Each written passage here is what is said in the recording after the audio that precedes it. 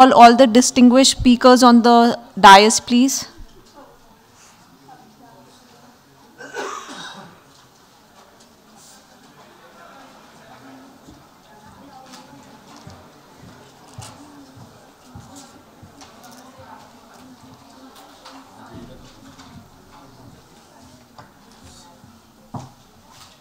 Thank you all.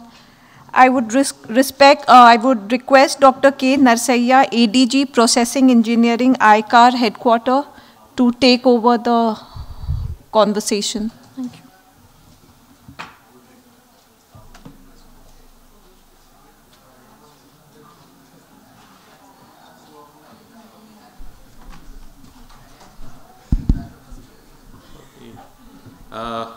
Good afternoon to all of you, and I welcome you all for this session on research and innovations in post-harvest management. And I think we can call in terms of food processing, maybe in the morning you were toasted like toasting, and now we are going to roast you. So in the afternoon, after you have lunch, so we will be having a discussion on different aspects of post-harvest management. So the basic idea is how this post-harvest management will help seamlessly supplying the raw materials and foods to the food processing industry as well as to the consumers with good quality retention. So first I request Dr. Devendra Dhingra to give a presentation on storage aspects, bulk storage of grains, as well as decentralized storage. So what should be the policy thinking now, because our economy is mostly food grain based economy, though our agriculture mainly our agriculture economy, food grains like wheat and rice and pulses, oil seeds, these are the major commodities in agriculture. So storage aspects of these, how we have the storage facilities and what policy interventions we need in the storage area, Dr. Dhingra will take over. And before he takes, he is a principal scientist in ICR Headquarter, Indian Council of Agriculture Research, with rich experience in, he worked at CIFET as well as he has wide exposure of international exposure also in post-service management. So now I request Dr. Dhingra. Good afternoon everyone, maybe good evening. So is there anyone who will be playing the presentation, or maybe I can do it from there?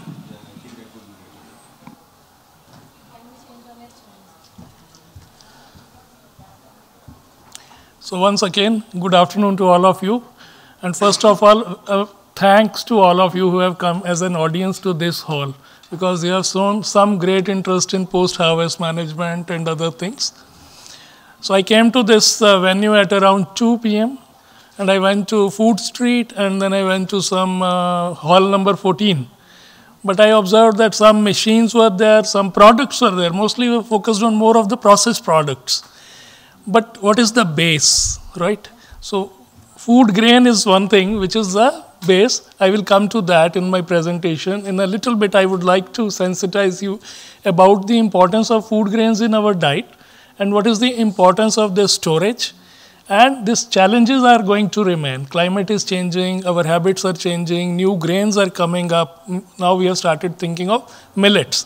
Earlier we were not thinking of millets. Our rice has come, our seasons are changing because of the climate. So the challenges for storage will remain. So first let me take you through the overview of the presentation, what I am going to speak. One is the background of grain storage. Another is what is the importance of grains. How much is its production in our country? I will not take you to worldwide. Then what is how the grain moves from farm to the consumer. Who is producing it? Farmers are producing it, and whether you are consuming grains as such or you are using the end product. So it is the grain which is moving from the farmers to the consumers. As such, some people may be buying the whole grain, some people are buying flour, some people are buying milled pulses. Some people are only buying processed products. So we will see where will the grain stay from farmers to the consumers, how many time it exchanges hands, right? What are the issues? Somewhere it is surplus, somewhere it is deficient. So you have to move it for the food security. You have to feed all the population.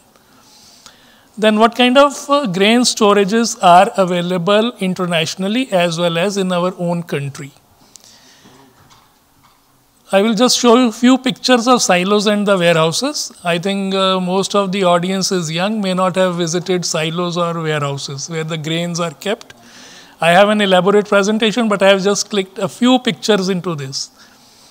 Then what is the importance of bag and bulk storage? A little bit of comparison. I will take you to that. And then conclusions, what kind of research is required. If some of you, I think, are students probably in food technology or food science. So if you look into grain storage, what kind of research areas are there? So let us go through this. India's population is 1.4 billion. It is 18% of the global population of 7.9 billion.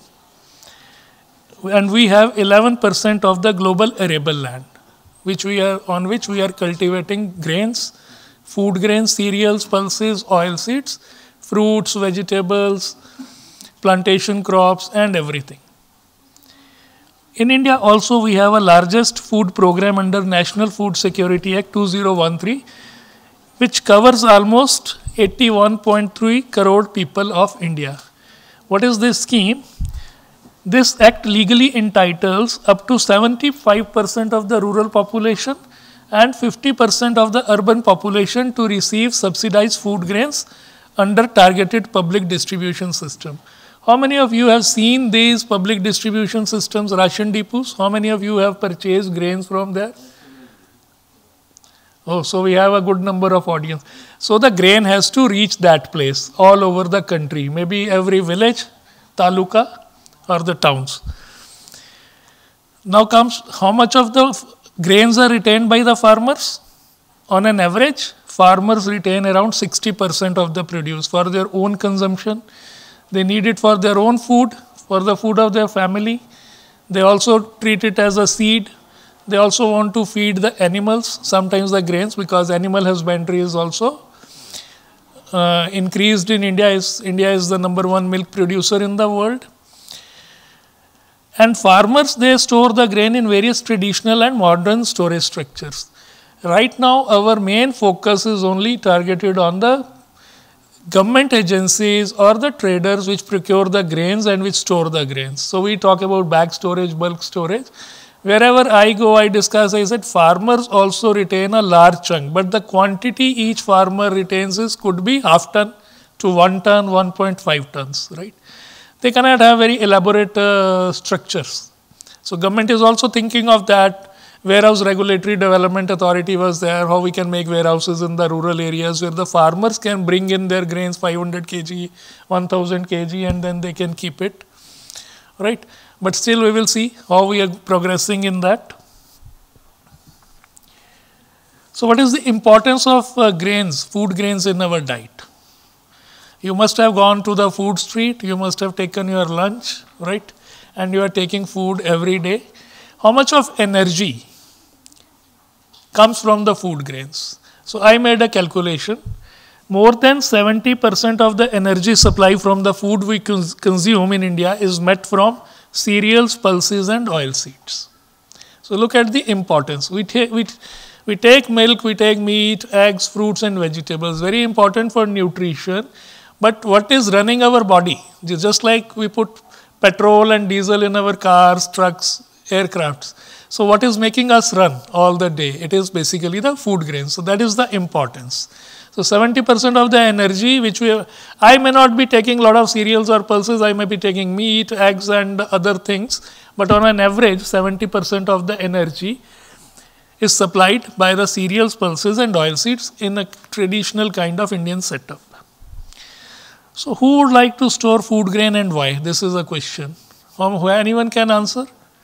First is I talked about the National Food Security Act. So the government is interested in buying and storing the food grains, right? Farmers, they want for their own consumption, they want to store it. Traders, if I am a miller small scale, I would like to buy oil seeds, extract oil and sell, right? So we have to see who wants to store food grains, why we want to store food grains. I will come in detail to this. So here I have just come to the production. You know, all of you can Google and get the data. So I will not spend much time on this.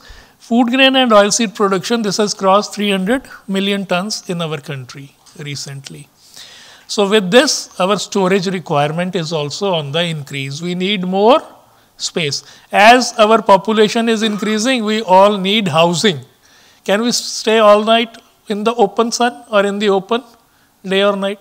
So similarly, our production of food grains is increasing. We need some housing. Storage means housing for the food grains. It could be anything, but we need some place where we can protect the grains from the environment, right? We can protect it from the insects, pests, right? We can maintain the quality as well as the quantity.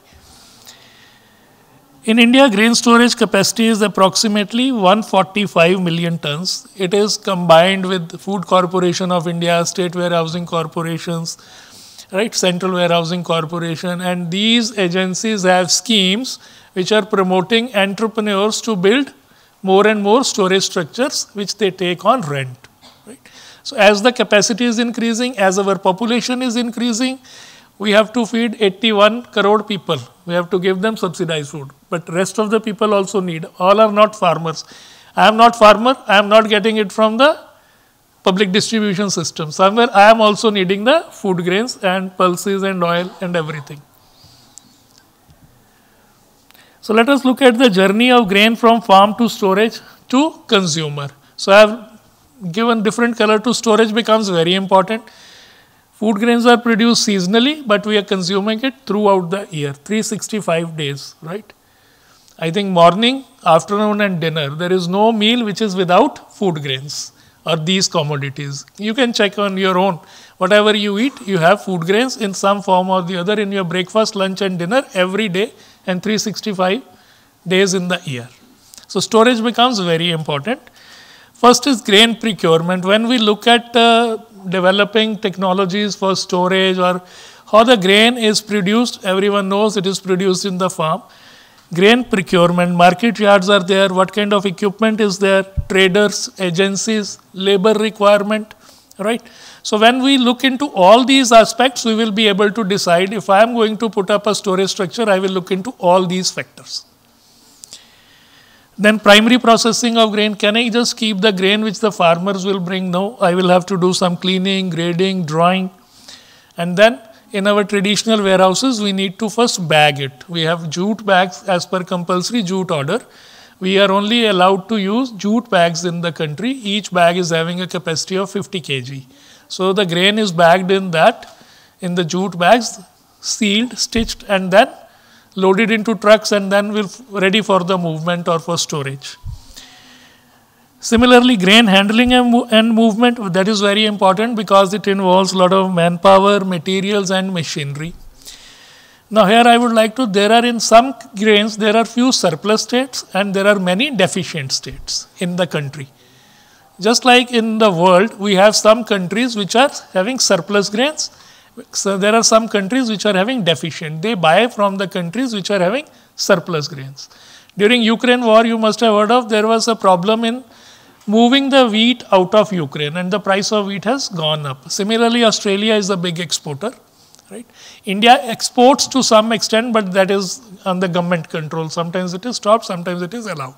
And maybe now India may need to import some wheat to maintain our buffer stocks. So grain handling and movement, when we look at storage, import, export, surplus states, deficient, all these parameters come into play. We have to look into all these factors. Then during grain storage, so what is the type of grain, whether it is rice, paddy, wheat, maize, oil seeds? What are its physical characteristics? Those who are studying food science and food technology or post-harvest, you may be knowing what is its bulk density, how is it varying with the weight, what is its frictional area, right? Then the purpose of storage, whether it is for seed, food or feed, what is the duration, whether it is for short term or long term. What is the weather or climate of the region? Rainfall, ambient temperature, what is the day-night fluctuation, wind velocity, how we are going to manage the pests, what are the common pests in our country which affect rice or wheat or other food grains, how we are going to maintain the quality. Then comes from storage, you have to move the grain to the ration depots or to the flour mills, rice mills, or to the traders or for self-consumption. So you have to see how the grain will move from warehouse or silo to the place where it is going to be processed into further products, flour or end products. Food grain, now we have seen that it is a multifaceted, many dimensions it has, many research areas it has, many problems and issues it has. So it looks very simple. When we are not thinking, we think, oh, food grain, it's okay, and keeping it is okay. But it involves a lot of activities, a lot of housing, it is different, grain properties are different. So it's a multi-dimensional, multifaceted, right? So it is not very simple, and we need to focus on this. Our country as a whole or our research, we have to focus on various aspects of grain storage. Sir, thoda accelerator daba dijiye. Okay, we started late, huh? Warehouses for bag storage, we have already discussed. Then in bulk storage, we have galvanized iron corrugated silos or concrete silos. These could be flat bottom silos or these could be hopper bottom silos. Right? And now the government has come up with a new scheme for decentralized grain storage involving PACS, Primary Agricultural Credit Societies. We will see who will use this infrastructure. What is our readiness to, if we build these grain storages, how we can, whether we have the trained manpower to look after the grain when it is stored over there. I think I have covered this, I will skip these. So here you can see some of the galvanized iron corrugated silos. This is the way they look. These are some of the pictures I have taken from various places in India and neighboring countries. Skip this also. These are some concrete silos.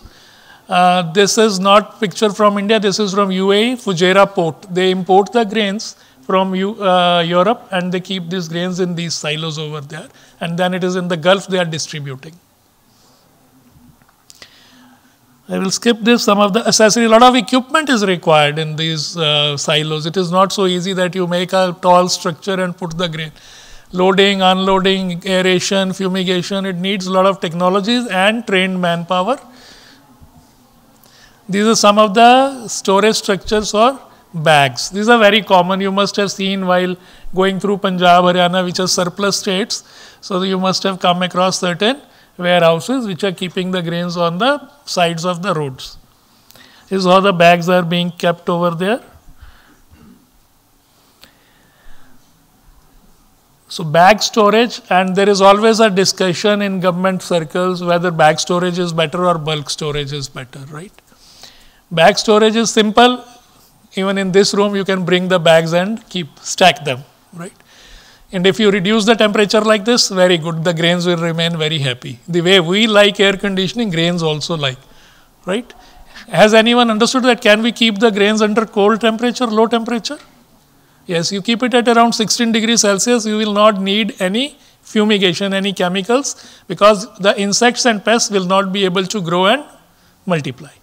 So the picture I showed you in the grains which are being kept in UAE, they are cooling the grains. They are not using any phosphine for managing the pests. But whether we will be able to do that for so many million tons of grains, we can't even have a cooled environment for our houses and offices for all the people, right? In a bag storage in this room, I can put rice, wheat, maize in the bag, so different grains can come. But if it is a silo, it's a single structure, bulk, then I cannot mix the grains. So I will have to have a single unit for that quantity. So all these factors have to be seen for bag and silos. Let us skip all these other points. I think that's not very important. Okay, I will skip this also. Only thing is bulk storage, which we have galvanized iron corrugated. They need less space. We can use the height. The way we are having multi-story buildings in our big cities like New Delhi, Mumbai, Kolkata, right? Now we are going 26 stories, 50 stories. Similarly, we can also have tall structures for grains up to 10 to 12 stories high. So we can put the grains, so we can have less space. Now space is going to be a shortage. So silos is good for that. So there are comparative advantages for silos and there are comparative advantages for bags in our country. The only thing is we don't have a lot of facility for moving the grain in bulk, right? So even if we store them in silos, when we have to put them in trucks or railway wagons, we will have to bag them again, right? So again, we will need bagging. So we will not be able to avoid bags. So another unit operation.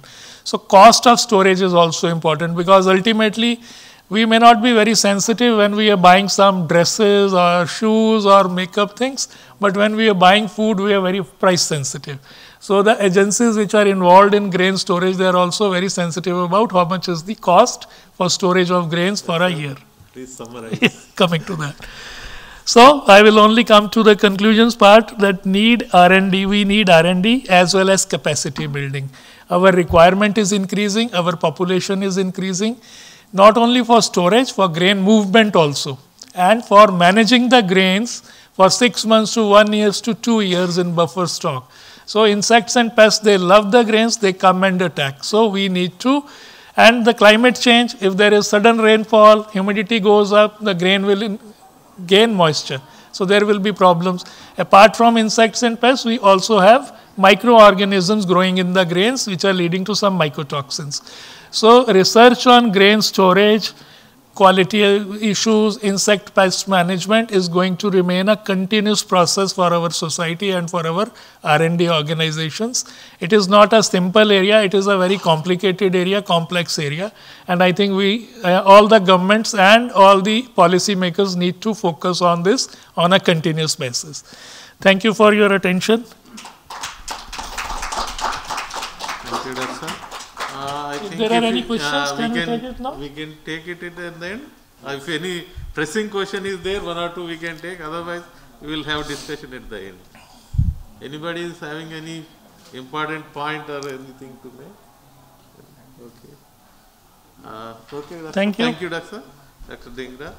Now, I request Dr. P. Narendra Raju. He will be talking about packaging, trends and innovations for food commodities as well as processed foods. Dr. Narendra Raju is a senior scientist at National Dairy Research Institute in Karnal, and is a young dynamic researcher in working on packaging and recent developments in packaging. He will come.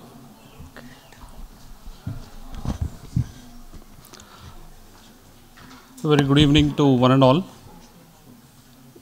Dr. Narsaya sir, Dr. Devendra Dhingra, Dr. Nachiket, Dr. Vishwakarma, ladies and gentlemen and dear students. At the outset, I am really thankful for the organizers to giving me this opportunity to present a few points which are in the active research and development in the area of food packaging. So quickly, I'll give you the status of the global packaging industry. Just to mention a point that packaging industry is the largest client of food processing industry. So the food packaging industry as well as food processing industry go hand in hand. Any kind of developments or changes that takes place is going to affect both the industries. And the current packaging market value is about $1,100 billion US, of which nearly 35% is contributed by the food industry. And if you look at the Indian packaging industry too, it is of the similar trend where the flexible packaging materials contribute to the largest share.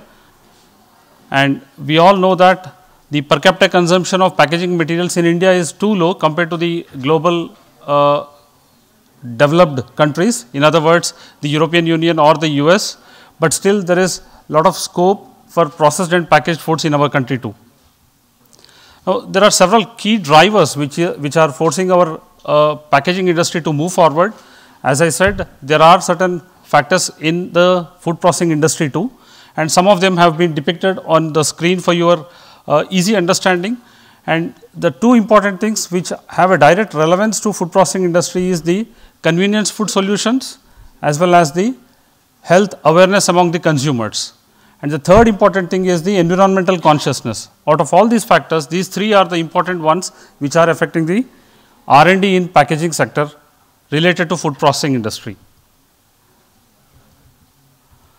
Now, if I want to list out what are the top trends in food packaging, I could have made numbering, but it is not possible to give one particular factor edge over the other. But the top three are the ones like the sustainable packaging solutions, the smart packaging solutions, as well as simplified designs. These three are the top three that the industry is looking forward and trying to meet and address the problems at their hand. Quickly, I will give you in next 5 minutes the overview of all these developments, starting with the sustainable food packaging.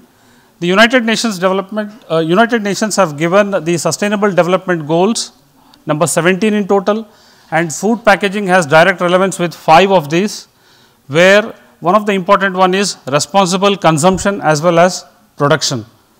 So, the way we produce, the way we consume, as well as the way we throw the packaging materials is one important thing that we are looking at. And to address this, the environmental challenges that the packaging material or the packaging waste is posing, people are trying to find alternative solutions. And during the last couple of decades, several researchers and industries have come with different solutions. However, one important conclusion is that none of them could practically replace any of the petrochemical based plastic. So, there is a need to work more on this aspect, but still there are some solutions looking at the regulatory implications like the single use plastics ban. People have come out with compostable plastics, but not everyone are clearly understanding what exactly it is, but there are certain solutions which can address this issue. So, in order to look at the biodegradability of different packaging materials, people are trying to reduce the lag phase that is applicable for the degradation of the polymers. And any of the scientists in the world, if he is coming with a solution to degrade the plastics, sure is going to get a Nobel Prize in the years to come. The second aspect is the active food packaging. Now, active food packaging is that segment of food packaging which leads or which is a network of the 3 important components of the packaged food: the environment, which is both inside and outside the package, the product itself, as well as the packaging materials. The interaction of all these 3 will help in extending the shelf life of the food materials, and there are several components like the oxygen scavengers, which have been addressing the food processing industry to meet the oxidative, to reduce the oxidative related, oxygen related or oxygen mediated related changes in the processed food, and moisture absorbers, and the horticultural industry like the ethylene scavengers. Now, what is new in this? We have been learning or knowing about these components of active packaging, but the important thing is the know-how is now available in India. The Indian Council of Agriculture Research has come out with the low-cost oxygen scavengers as well as the carbon dioxide scavengers from one of our sister organizations in Cochin has come out with these kind of low-cost solutions. And we also have in the recent past, the Japanese researchers have found out that the Oya caves, which are in the Japanese islands, people have found out that the horticultural produce do not get spoiled at a faster rate, and they came to know that they naturally have some ethylene scavenging capability. So, now we are trying to bring out that and introduce into food packaging.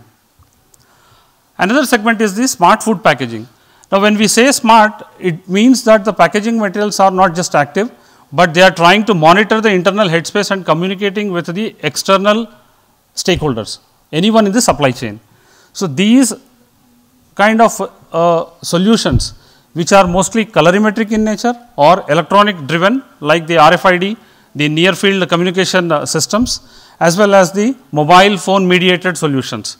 So, now if you look at all the solutions, the 3 things which have which made a dent in the packaging industry are the time temperature indicators, which contains the thermochromic inks that can depict the change in the storage temperature, where a decision can be made by the stakeholders to look at what went wrong in the supply chain. The second one is the freshness indicators. Western world has already commercialize the freshness indicators which change the color. Even without opening the pack, one can know whether the quality of the product is good or whether it is risky or it is already spoiled. So, such solutions are already available for horticultural commodities as well as meat industry. In the dairy segment and food grain segment, it is a new one.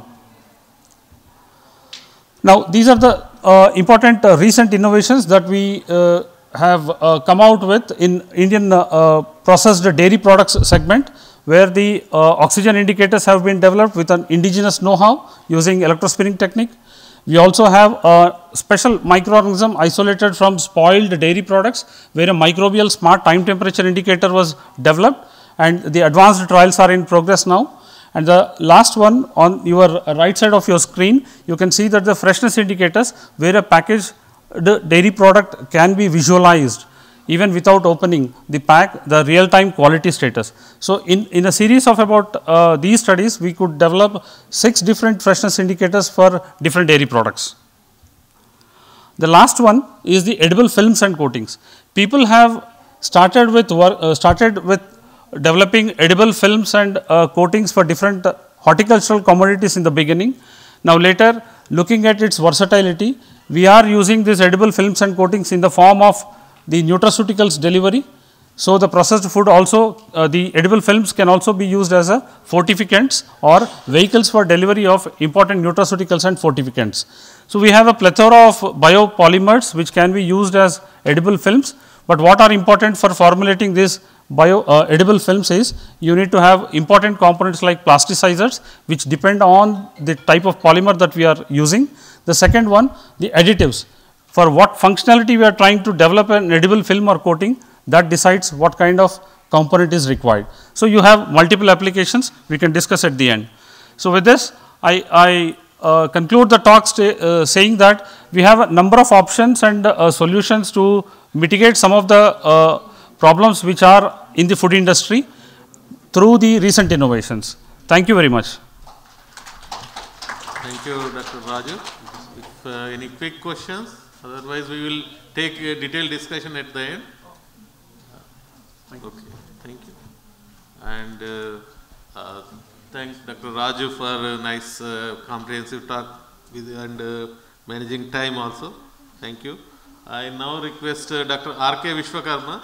He is project coordinator of AICRP post-harvest engineering and technology at CIFET Ludhiana. He will be deliberating on food loss and waste, how these are measured and how we can reduce this food loss and waste. And yesterday you have heard our Honorable Prime Minister emphasizing the prevention of food loss and waste. So now he will talk in detail about how these are measured and how we can reduce this food loss and waste, especially in perishables. Thank you, Doctor. Thank you, sir. Dr. Narsaiya, Dr. Nachiket, Dr. Rao, Dr. Dhingra and friends. This is one of the important topics for all of us and concern also, the food loss and waste. We know, I will talk about mostly about India and in Indian context. So how the losses are there and how these are taking place. So basically, if we see the food losses or post-harvest losses and wastage, it can be segregated into different components. First comes physical losses, or we can say quantitative losses, where a measurable quantity goes out of the food chain and that cannot be used for the human consumption, and this happens when its form is not changed.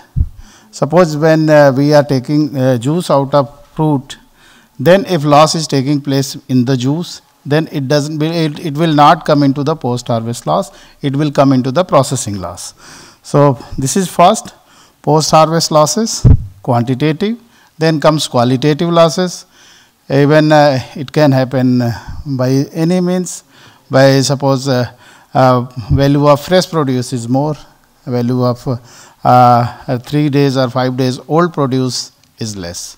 So this may be a qualitative loss, nutrition, or some other parameters which are going to will decrease the value or reputation. These are the qualitative losses. Third thing comes our processing losses. When we take any food, any agricultural material or livestock produce, and when it is processed, so some of the portion becomes non-edible, and it goes with we can say the non-edible portion. For example, milling of pulses. The theoretical recovery of pulses, dal can be 85%. But practically we get only 72 to 74%, or we can say 72%. It means we are losing 13% of the edible material which is going as a animal feed. So this is the third loss which comes under the processing losses. And fourth one is the very serious concern for all of us, and that is food wastage.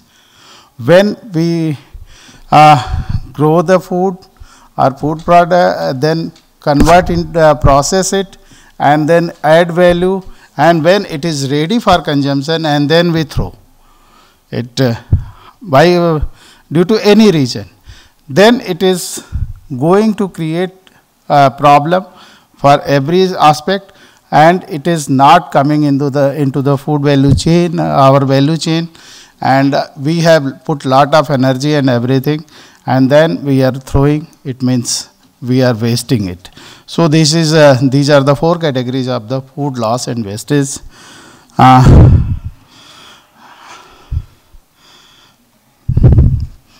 In Indian context, if we talk, in 2005-06, we were losing, our post-harvest losses were of the range, it was from 5 to 18%, and the value was rupees 45,000 crores.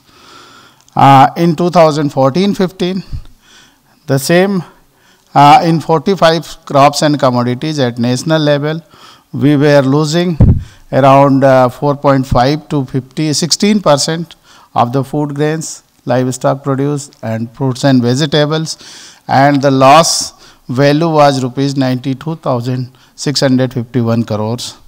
And in today's context, or we can say one study which was conducted by Ministry of Food Processing Industries in 2021-22, and report came, it is telling that in 2022, our losses were around 4 to 15% in all agricultural and livestock produce, and it is worth 1,52,000 crores.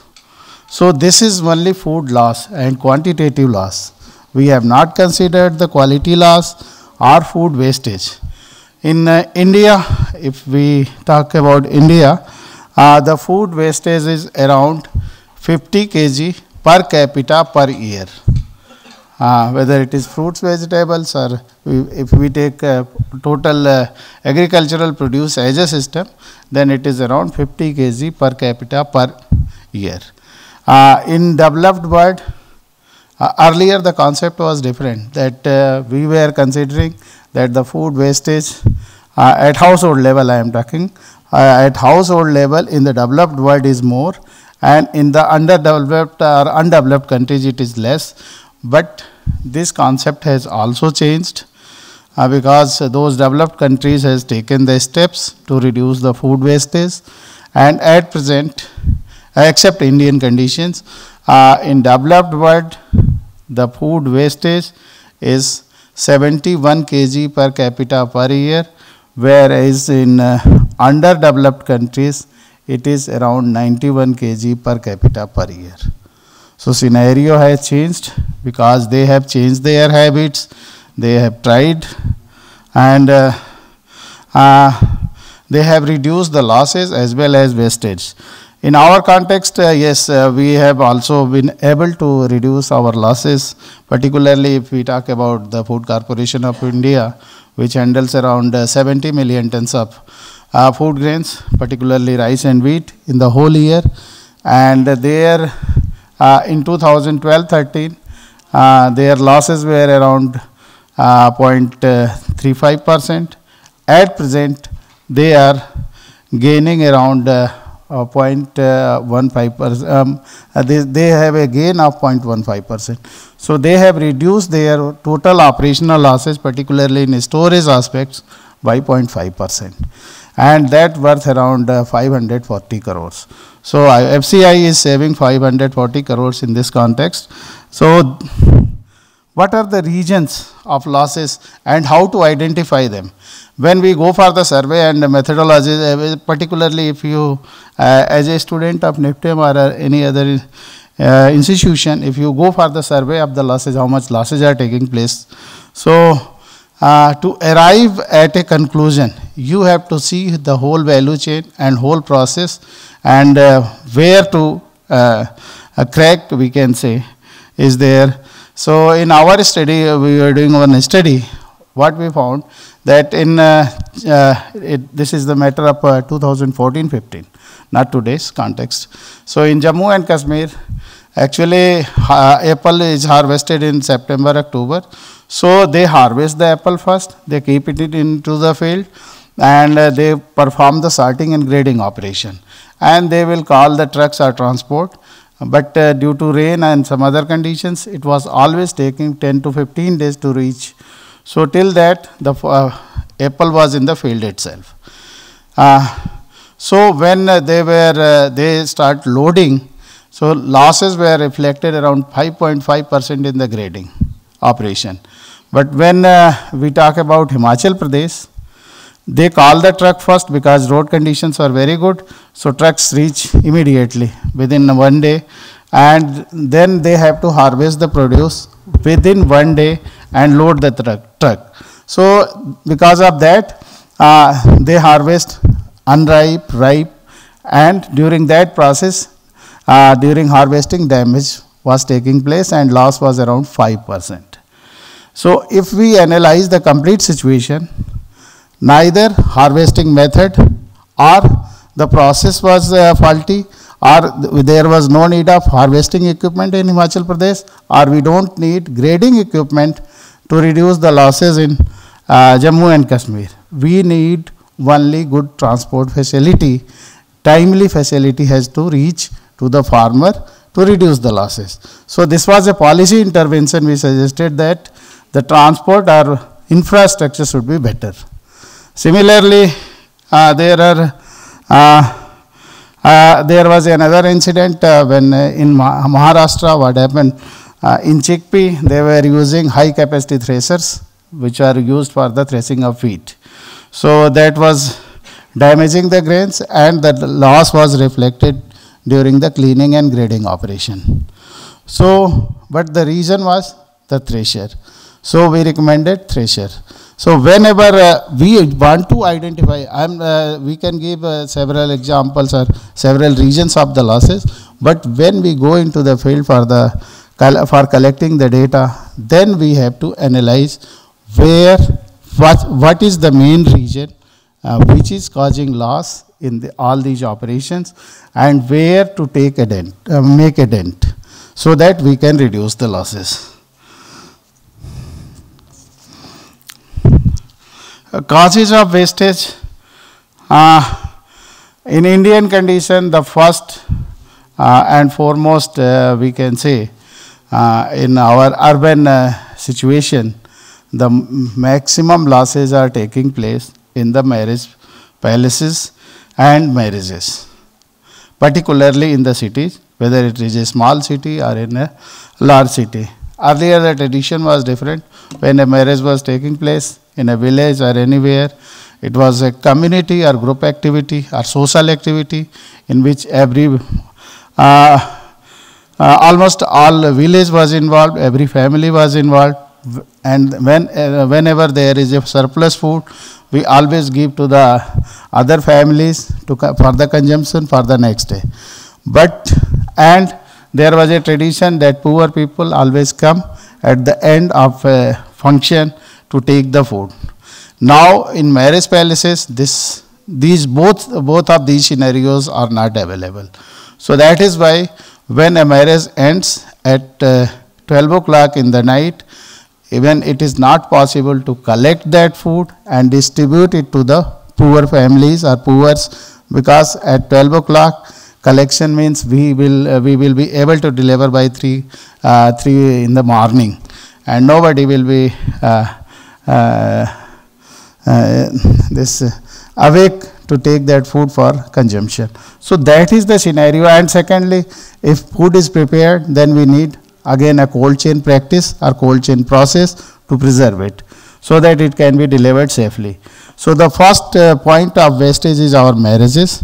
Second, when we throw that material into the or leave the material in our plates. So that those situations are there, but still we have a good scenario at present. But in coming future, this scenario will become entirely different may take entirely different aspect.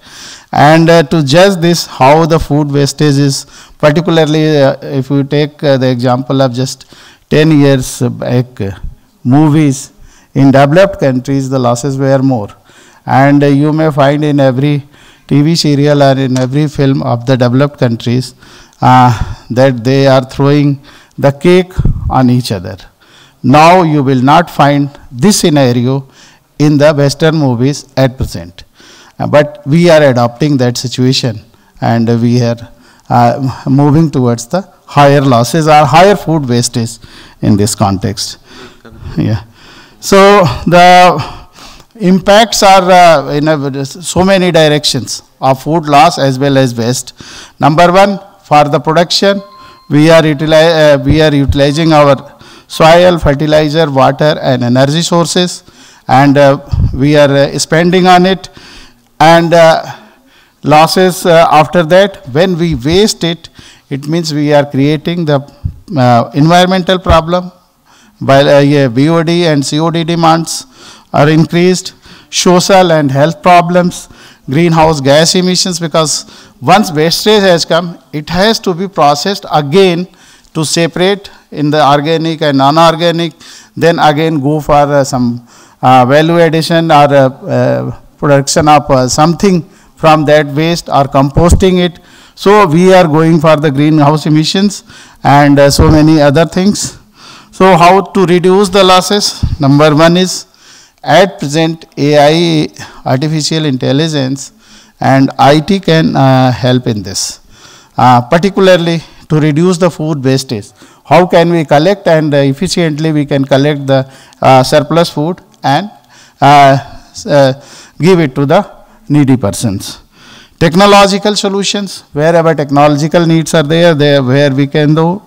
Policy issues, we have to identify by the studies in the losses and wastage, and we have to make the policies, particularly in incentives are given in some of the Western world, where if you are saving food or donating food to somebody, they give 30% or 20% of that as a tax relief or something like that. So that kind of policy issues may come, and changing food habits. This is another aspect. Eat fresh is the most important thing, and the most critical and serious thing is, how can we control our ever increasing population? Because for population we are doing more agriculture, and more production means more loss, and more food hands to eat, it means there will be more wastage also. So if we can control this, we can decrease the food losses as well as wastage, and our motto should be a grain which is saved. It means through processing, value addition, storage and all other aspects, it means we are able to produce a grain for the human being. Thank you very much. Thank you, Dr. Vishwakarma.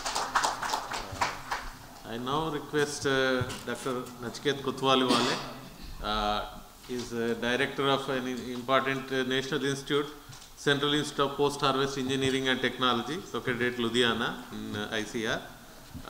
He will be talking about emerging technologies and new developments in food processing, post-harvest management. I have opened it, but I will tell when to show, because not all the slides I am going to display. Okay. You can just skip this right from here, no?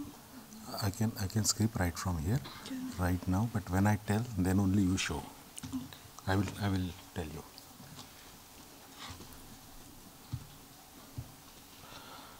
Okay, thank you, Dr. Narsaiah. Good afternoon, all of you, my fellow panelists who have thrown light on different aspects of food processing and post-harvest technology. In fact, I have a presentation, but I won't show you all the slides. I will talk about some of the issues which are important related to some new innovations in the area of automation, sensor technology and digitization. But at the same time, I would like to supplement here to Dr. Vishwakarma that food loss and waste is not only the loss and waste of material, but it is loss and waste of the resources that have gone into production of that. A rough estimate shows that world over somewhere around 30% of the food is lost and wasted. Loss goes from farmer up to retailer, and post retailer it is wastage. So 13% it is estimated by FAO, although Indian estimates are much lesser than that, but probably other countries are having more losses. So 13% is estimated as loss and 17% is estimated as waste. And the total, the other part of that loss is somewhere around 1.4 billion hectares of land is wasted because of this 30% loss. Okay. The blue water footprint is somewhere around 250 kilometer cube. That is equivalent to 16 times flow of river Satluj. So these type of losses are also there. This is just to supplement to what Dr. Vishwakarma had told you. The new areas of innovations, I would like you to hold this. At present, don't show. When I tell you, then only show, because otherwise it will take too much time. Don't show it right now. Okay. So some of the new areas of innovations I would simply touch upon a little bit, and then I will go to some slides showing some of the things that we are doing. So some new innovations is the materials for fabrication of machines, for structures and packaging. These are some of the new areas. My other panelists have also touched upon this. Like Dr. Dhingra talked about bulk storage. In that, the material of storage structures, that comes very, very important. Then Dr. Raju talked about packaging material. So we are coming out with some very innovative packaging materials also, which can be replacement to styrofoam and such things. Then as far as processing is concerned, for much period of time we have been talking of non-thermal and thermal processing. Especially in non-thermal, we have talking of radiations. So these are some of the technologies where a lot of digitization is also involved, and like UV radiations, cold plasma, gamma rays, these are some of radiation technologies. And other non-thermal is membrane, ozone, carbon dioxide fumigation, sulfur dioxide fumigation, vacuum. Like Dr. Dhingra also talked on storage structures about fumigation. So these are some innovations that are taking place, but when we talk of digitization, especially